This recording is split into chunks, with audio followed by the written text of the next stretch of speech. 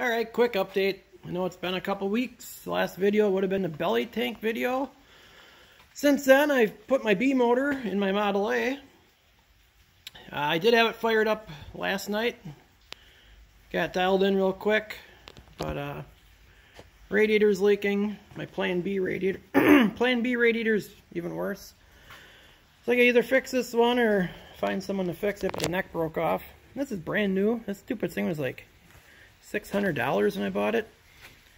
And like everything you buy nowadays is just crap. I mean, it's just like beer can. It's nothing there compared to the original one, which weighs about 50 pounds more, and pretty sure you can hit it with a sledgehammer and it won't even dent it. But the core must have been frozen because it's just a sprinkler down here. But every other tube is cracked open. So that needs a recore. And that ain't going to be cheap. But whatever. So we'll see. I don't have any solder or flux. Used up the last of that a while back, so I have to make a trip into the hardware store. That's the A motor that was in the Model A.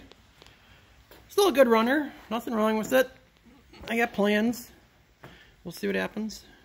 Lots of plans. So yeah, this looks pretty much the same because it looks the same. Unless you know what you're looking at, then you know it's a B motor. But otherwise, to the untrained person, it's just a stock motor. Then we got the old orange peel in here. Orange peel's been costing me a lot of money this year. Not that I'm mad about that, because, you know, I've gotten almost 12 years of pretty much maintenance-free abuse out of it. But, center bearing melted out of it last week. Well, not last week, but 2 weeks ago. Not a big deal. That was a quick, easy fix. I knew my brakes were getting kind of funky. Actually, the brakes are fine, but I knew the drums were getting funky. When I built this truck 12 years ago, this thing was a rusty, derelict. Probably should have just been scrapped. The frame's not the greatest on here, but it's solid. So the cab's been replaced. The cab was horrible on this truck when I bought it. You put the clutch in, if you didn't have the door closed, it would actually separate. So it's a different cab, different front clip. I think the only thing original to the truck, body-wise, is the core support.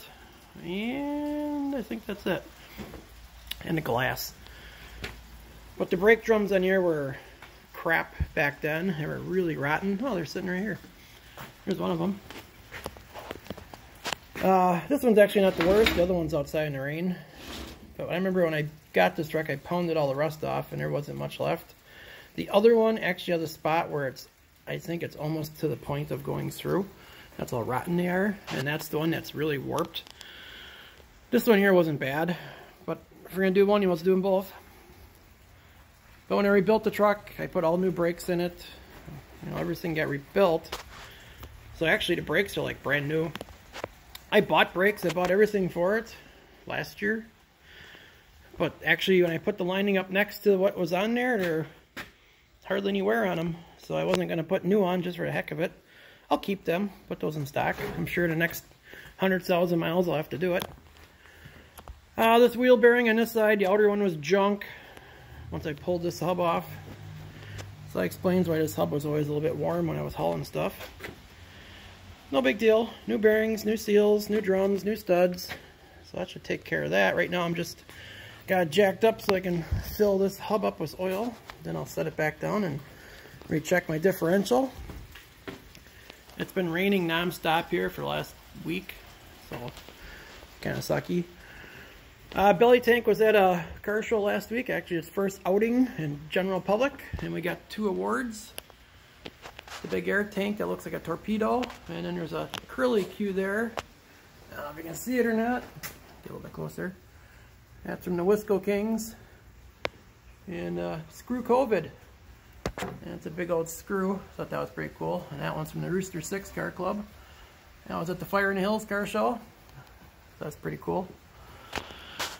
So yeah, that is what I got going on, which isn't really much of anything.